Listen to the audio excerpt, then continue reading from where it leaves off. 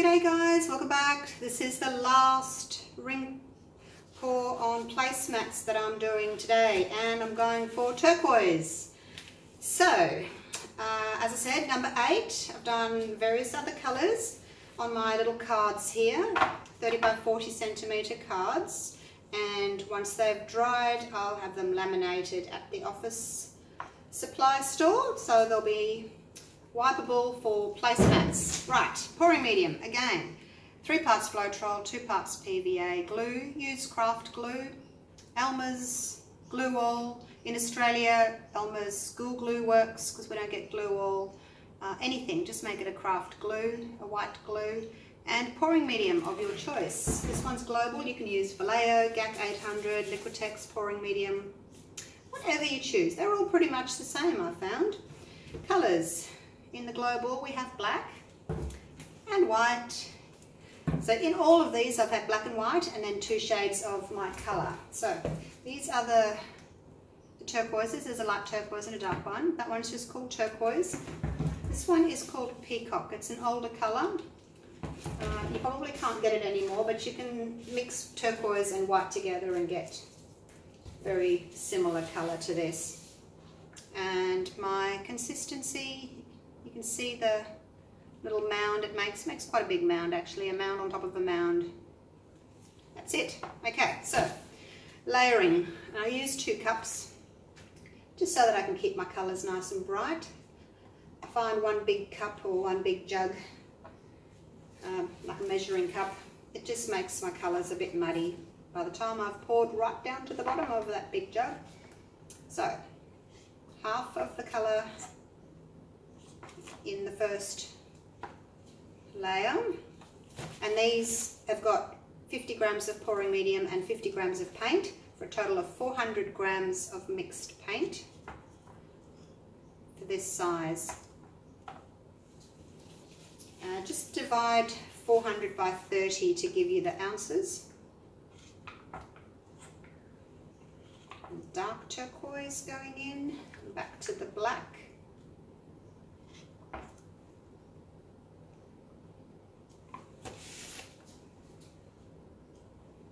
And pop some on the corners.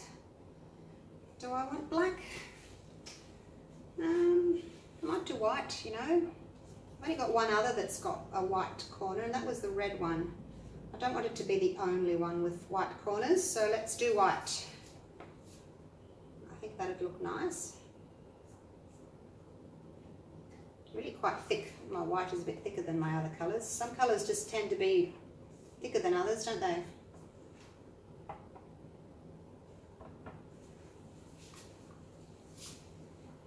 Even in the same brand, some colours are thicker than others.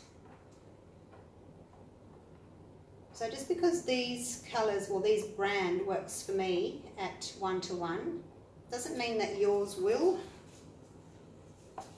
You know, just have an experiment with it. If you've got a different brand, if you're not in Australia and you can't get global, just try with your colours, your brand, and see what works. If you've got a really thin paint, you might have to thicken it up a little bit and have 2 parts paint to 1 part pouring medium. And as I said previously in other videos, if you're using something like Liquitex Basics, which are really thick, you can go 2 parts pouring medium to 1 part Basics to get these big defined rings.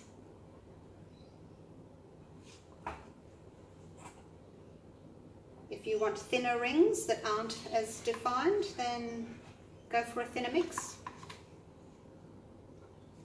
This is just what I do. I like my rings or ribbons to be nice and wide and a nice bright colour. The thinner your mix, the more chance you've got of it muddying as well.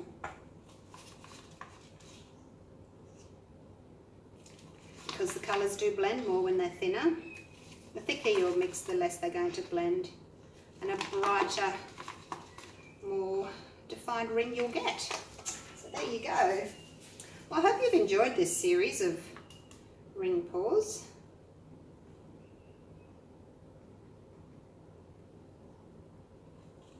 If If you have any ideas of what else you'd like to see me do in a series, let me know and I'll see if I can do it.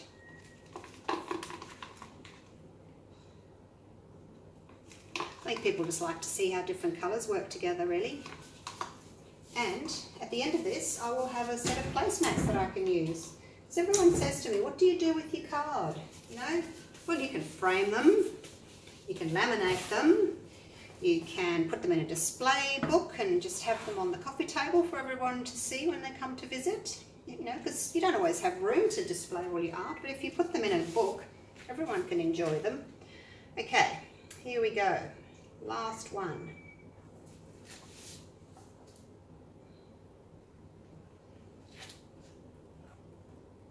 Takes a little while for me to be able to get my nice rings. That first little bit is always a little bit on the wobbly side.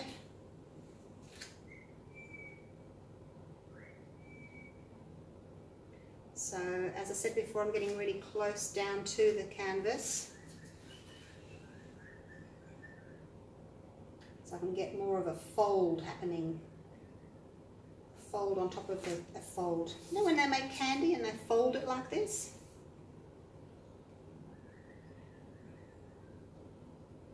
They fold it and stretch it when they're making candy. It's kind of like that.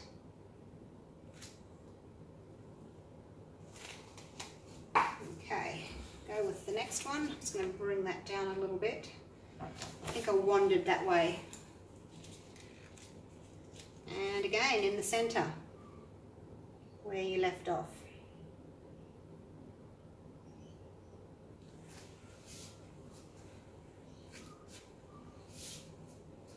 And let's see if I can walk around my table, just so that I don't have so much of a big black section of paint here.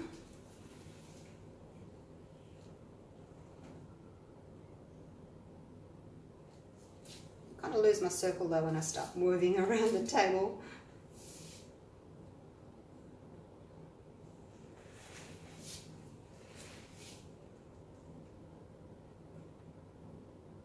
Right, nearly there.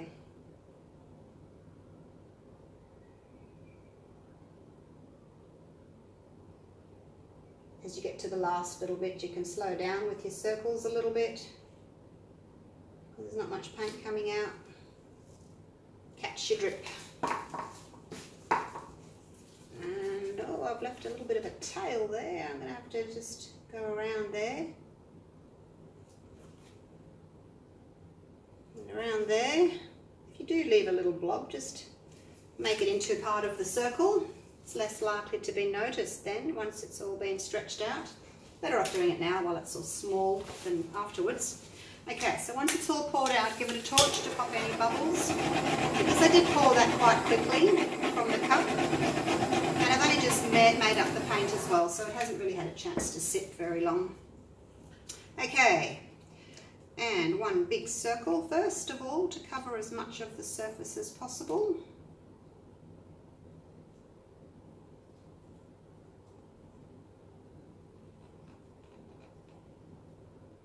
Round we go.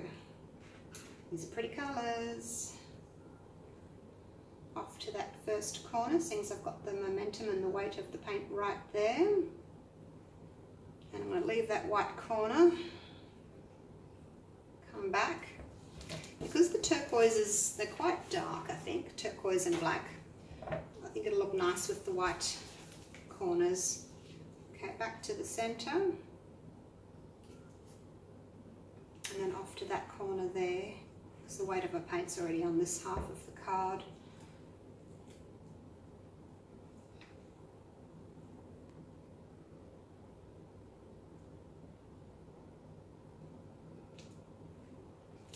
So I've discovered that with these first two that I do, it's best just to touch the corner and not to take too much off.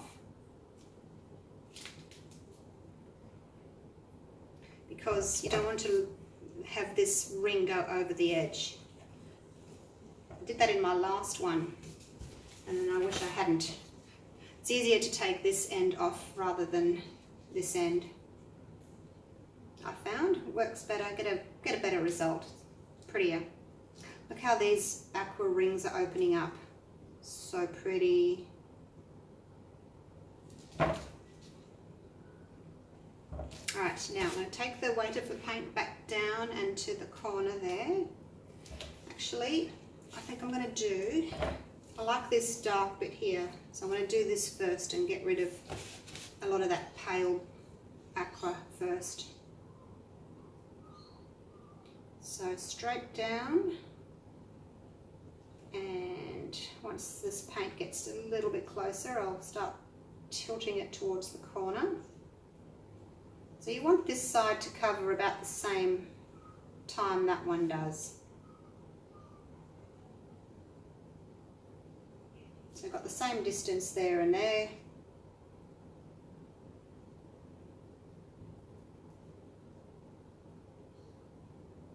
And I'll leave a little bit of that aqua on the corner. Really liking these aquas. But you know me, I do love my aquas and my blues, my favourites. They're just so cool and calming. So back to the middle. I'm really liking these white corners actually. I'm glad I did them white instead of the black. Yay me. I don't often make good decisions, but I'm happy with that. I don't want to lose all this dark bit here either. So I'm going to go straight down, and then once it's down I'll just quickly tip it over there because I want to try and keep that bit of dark turquoise. I tend to always lose my dark colours, especially in the middle. You don't see much of the dark colour there at all.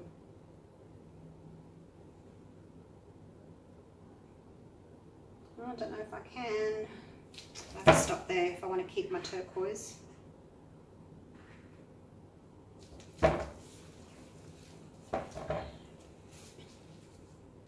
Bring it back. Just clean that off so I can see where the edge is. Okay, I've got a little bit of it left. Actually, I don't know that I like that now, this strip of white through there. Do I like it? No, I don't think I do, actually. I think I'll have to get rid of it. But then there's not a lot of white left, is there? Just go to that corner. I might take some of this light blue off and leave the dark aqua with the white. I think I'll do that.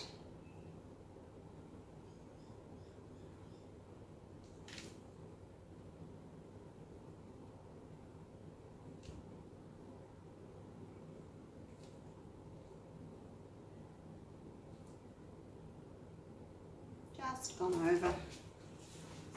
See how that looks.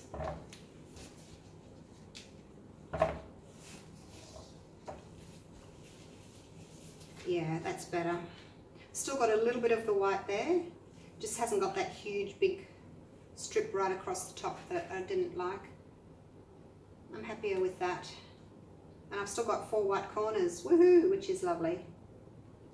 Like the white corners. Otherwise it would be quite dark. Okay.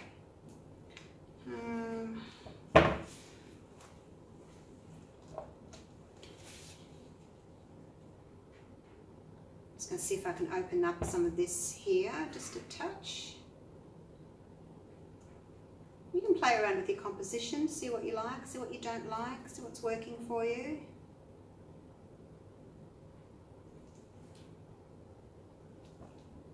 Okay, I think I'll leave that like that. Woohoo! Number 8, done. That's the last of the series, guys. Hope you've enjoyed that. Give you some ideas on what colours you can use together. All of these have just been black, white and 2 colours. A light and a dark in the same shade. Just fix up these little corners where I've touched them to lift it up.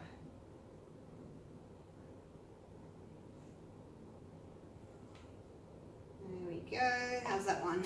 A little tiny bit on that one as well. Wow, I love this.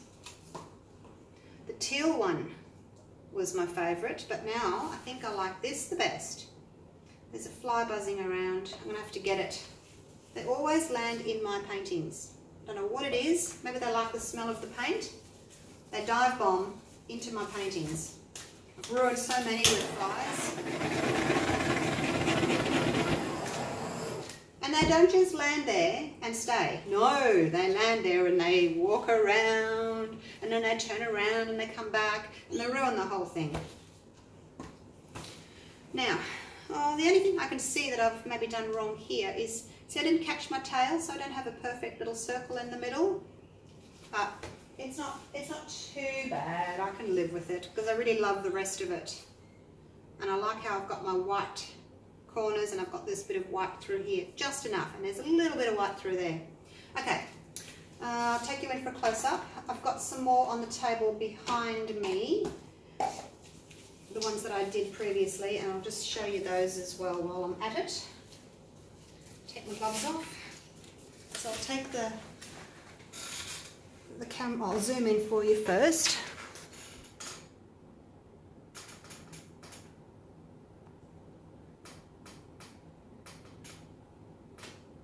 There we go. Oh, my ladder's creaking. I'm going to have to oil it. Can you guys hear that creaky ladder? Alright, so I'm going to take this down. And I actually did 4 pours this morning, but I'm only uploading 1 a day for you. Otherwise, you just get sick of me, won't you? 4 in 1 day? Way too much, Julie, in 1 day. Way too much. Okay, now let me see if I can pick this up. Woohoo! Carry it over. Put it over here with the others. So those are the 4 that I've done this morning. You would have seen the others. I would have uploaded the others already. But I did 4 today. Did the pink. Oh, kind of looks a bit yellow in that light. Stay out here. Did the brown, did the green, and the turquoise. So you get an idea of what they're going to look like as a set. Really happy with them. So, as I said before, if you want to know about my card, I'm not going to answer everyone's question repeatedly, week after week, month after month. Just jump on the Australian Acrylic Pouring Facebook group, do a search for card. It'll come up with my eBay links and also Amazon links. And other people as well will be talking about where they got theirs from. So have a look at that. And hopefully you can get some. They're great for practicing on or just doing little pours. Okay, I'll see you for the next pour. Bye for now.